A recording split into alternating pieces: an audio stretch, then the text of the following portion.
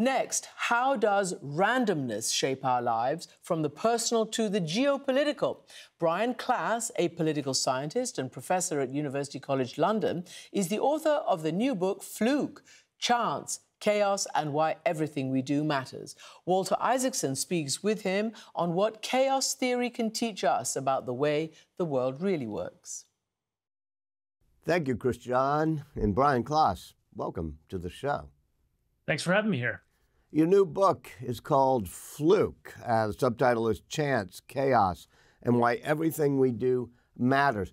Let's start by just explaining, what is a fluke? A fluke is a highly consequential event that happens by chance or is arbitrary or random. And so I argue in the book that our world is shaped by these and our lives are shaped by these much more than we imagine.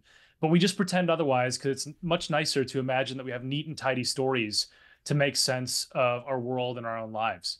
Well, one example I think you use is the Arab Spring, a Tunisian vendor. Explain how that does that. Yeah, so you've got a sort of moment in the Middle East in late 2010 where there's a lot of people who are pretty angry at their dictatorships. And all of a sudden, one of those angry people decides to light himself on fire in central Tunisia, Mohamed Bouazizi. And this spark creates a conflagration that basically consumes the entire Middle East, leads to several regimes collapsing, and then also the Syrian civil war, which hundreds of thousands of people died in. And so when you think about this, you think about, would this have happened but for this trigger in Tunisia? And I think this is the sort of way that our world works. It's partly between order and disorder, where you have these trends and these sort of aspects where you get towards what's called the tipping point or the edge of chaos. And then a single thing can tip you over that edge and create an extremely consequential event that shifts how the world works. Well, let me push back on talk about things which you address in the book, which is, and let's take the Arab Spring. The world seemed ready for that. As you said, there was all the kindling was there for it.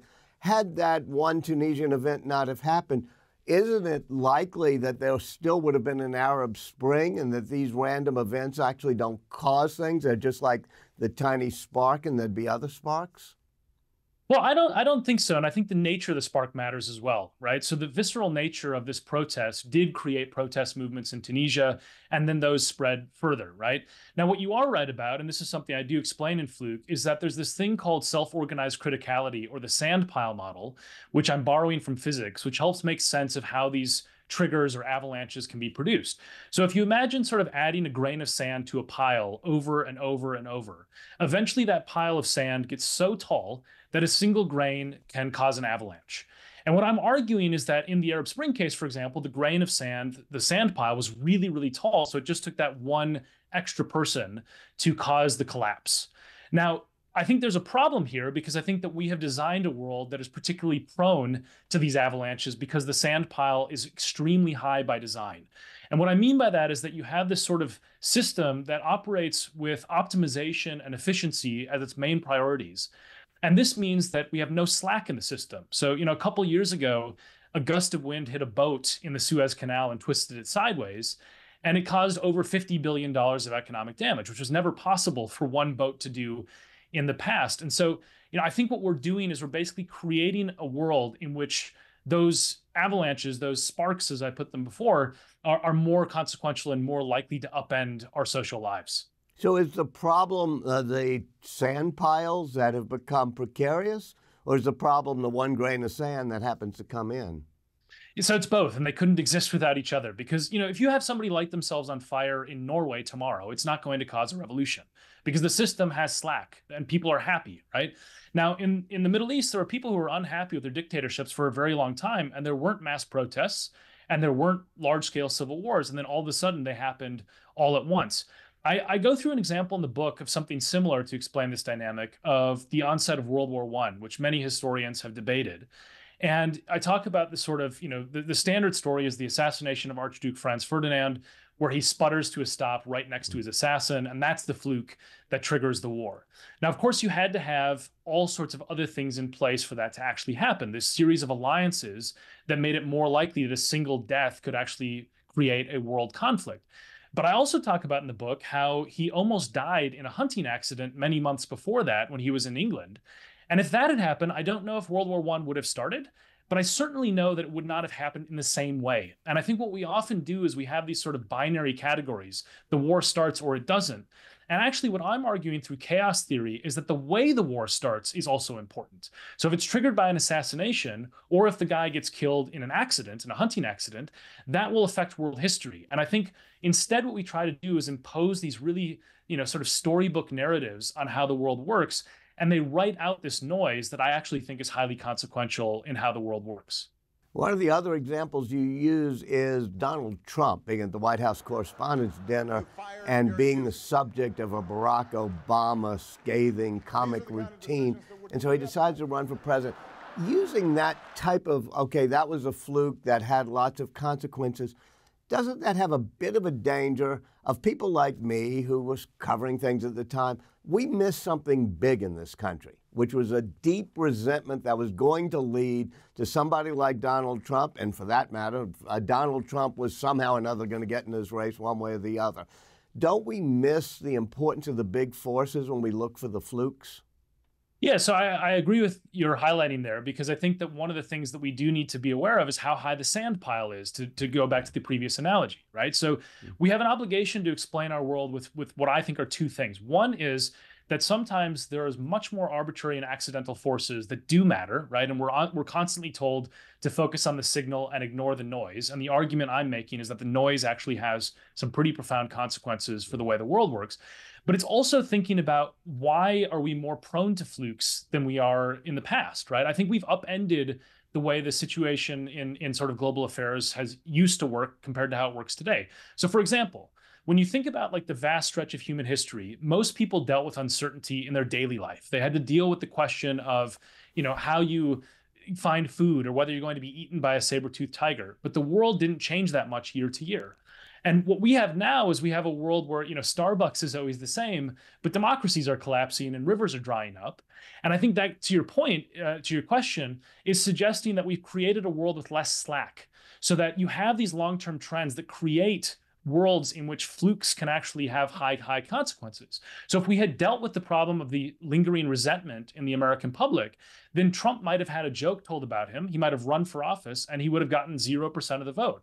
So I think that the combination of order and disorder, or flukes and these long-term trends, they're the way that the world actually works. And I think what we do instead is we tend to focus on the sort of big explanations, the long-term explanations for social change.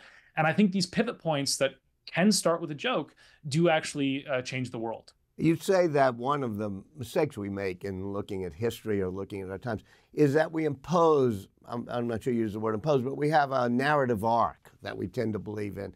And that leads us to believe in conspiracy theories. Explain that to me. Yeah, so humans are basically pattern detection machines, right? We've evolved to have brains that latch onto patterns. And that's because having a false positive where you think there might be a saber-toothed tiger lurking in the grass when you see it, rustling, that's not going to lead to your death. But if you have a false negative where there is a pattern and you don't detect it, so you see rustling in the grass and you don't think there's a tiger there, you will die. So evolution has basically over-engineered our brains to be sensitive to patterns. Now, this relates to conspiracy theories because sometimes random events happen, and also sometimes small changes can have really big impacts, and our brains are basically allergic to that line of thinking. So when you look at something like Princess Diana's death, which was a big moment in British history, there is this sort of resistance to the idea that you have, a small banal car accident causing this major event in geopolitics or in world affairs. And the same is true for QAnon. When you think about, conspiracy theories like QAnon, it's a story that makes sense of this sort of hidden truth, of a hidden pattern that you can be inducted into. And the debunkers, the people who tell you facts about the conspiracy theory, they're telling you there is no story. Right. And so our brains are much more likely to gravitate towards not just a story, but a really good story. I mean, the story is a thriller if it were fictionalized. And so I think this is the danger about conspiracy theories, is that we tend to make sense of these sort of seemingly unrelated data points with a stitching together that ends up being a really seductive conspiracy theory. And it's one of the reasons why they're so sticky. I mean, one of the problems we have is it's so hard to debunk them because you're telling the storytelling animal, which is what humans are, ignore the story. There is no story. And I think that's one of the ways that is most useful to think about the persistence of these theories that sway our politics and unfortunately creates real world action based on the lie. When it comes to the reach of conspiracy theories, how does the U.S. compare to the rest of the world? The U.S. has more of a problem with conspiracy theories than other peer countries, and that's because politicians have popularized them more than in other peer countries. So I live in the UK, I'm from the US, and you see a mainstreaming of conspiracy theories within political parties more in the United States than in the rest of Europe and so on. And so I think this is a danger that does exacerbate the problem when elites or people who are in politics start to peddle conspiracy theories as a way to win votes. And that is a uniquely American phenomenon. That's a phenomenon that's much more prominent in the United States than in other peer democracies. And has it gotten worse in terms of conspiracy theories, or is it no worse than it was during the Salem witch trials?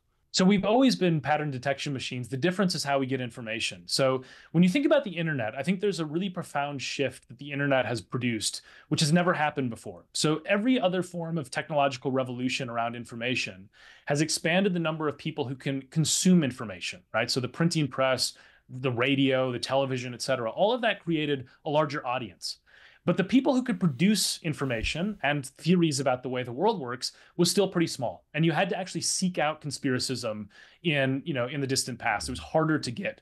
Whereas now, because anyone can produce information and it can spread really, really fast on the internet, you have the proliferation of conspiracy theories that we're exposed to more often and algorithms that often amplify them. So a person who would not have sought out a conspiracy theory in the past is now being shown one by design from tech algorithms and so on.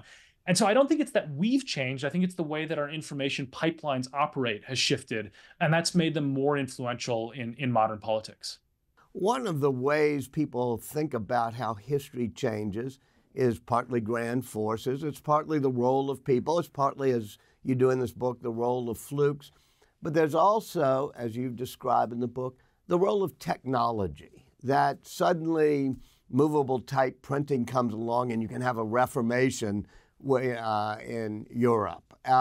Tell me how your book fits into the role of what technology is doing to change our lives. Yeah, so technology is a huge driver of change in the human experience. But I think that one of the things that we don't appreciate is how timing of technology also matters, right? So I do use this example in the book where I talk about the printing press and how it locked in the English language at this specific snapshot in time. And the language has changed a lot less since then because the technology solidified how the written word had to be printed, right? It became standardized. Now, I think about this a little bit with the pandemic right now, right? So let's imagine that the exact same virus mutated in Wuhan in 1985. The economy would have been radically different compared to how it unfolded in the 2020 pandemic, because working from home on Zoom was impossible in 1985, right? So technology is one of these things that has these grand forces. And yes, there's going to be innovation. Some of them are going to happen regardless because it's just going to work. I think that, some innovations are inevitable. Fire was always going to be discovered by humans. The timing might have been a little bit different. But the moment of the discovery, I think, is really important, as is the person who discovers it. And I think, for example, smartphones would have unfolded a little bit differently if Steve Jobs had not been one of the people who was behind their innovation and popularization. So, I think there's a sort of interplay between these grand forces, these individuals, these accidents, and the moments or the eras in which the technology emerges. And all of them matter. I think if you just hold one of them constant, you don't actually have the exact same world unfold. One of the great technological forces that's about to hit us, or has already hit us, is artificial intelligence, especially personal AI, where everything can be personalized. I can use chatbots, and news organizations can, or people who are trying to run political campaigns can. How is that going to fit into your theory? Yeah, so I think it's a danger. And the reason I think it's a danger is, you go back to the philosopher David Hume several hundred years ago. He basically raised this problem of how can you know that the past, the patterns of the past are going to be predictive of the patterns of the future? And that was already something people were worried about with reason in the past. Now I think they have even more reason to be worried about it because our world is changing so quickly. And yet AI is still trained on past patterns, right? I mean, this is the kind of stuff where machine learning is derived from training data. And it says, this is how the world works. The problem is you can start to get into trouble, A, if you think that you have certainty in an uncertain world, which I think we do, and AI doesn't solve that problem.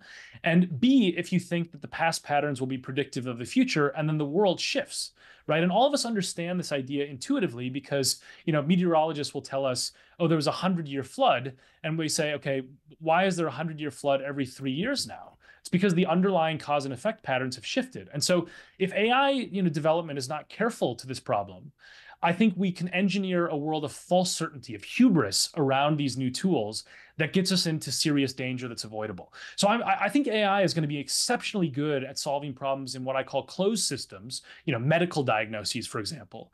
But it might have some dangers embedded in it with open systems where the past and the future are not aligned. And the training data of the past is actually very misaligned with the underlying cause and effect dynamics in a different world that's unfolding as we speak. How can an understanding of the role of flukes lead us to have a more resilient society? And let me even add a more resilient personal life.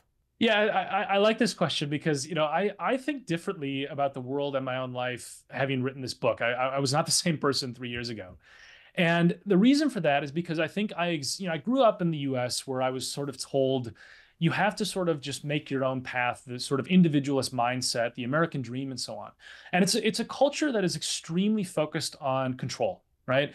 And I describe in the book how I was living, what I describe as a checklist existence. And I think when you start to think about the role of these forces that are sometimes arbitrary, accidental, and random, and also the chaos theory, the ripple effects of our decisions, it starts to liberate you a little bit, right? It starts to make you feel like, what, it's maybe okay if I don't have so much top-down control. And that's what I've internalized as a lesson from the book. In terms of society, I think the main lesson is resilience. I think that we have the tools to give us the illusion of control more than ever before, because we have so much predictability and stability in our daily lives that we start to think that our world is also stable. And in fact, it's the opposite. The stability in our daily lives is happening at the same time as the world is changing faster and more profoundly than ever before in human history. So in my view, this is something where politicians, economists, et cetera, need to understand that they are creating a world without slack. And the flukes are always going to be there. So instead of imagining that we can have this top-down control, I think we have to have a little bit less hubris and also accept the limits of what humans can and cannot control. And I think that's true for ordinary citizens as well as for politicians who are calling the shots. Brian Klaas, thank you so much. Thanks for having me on the show.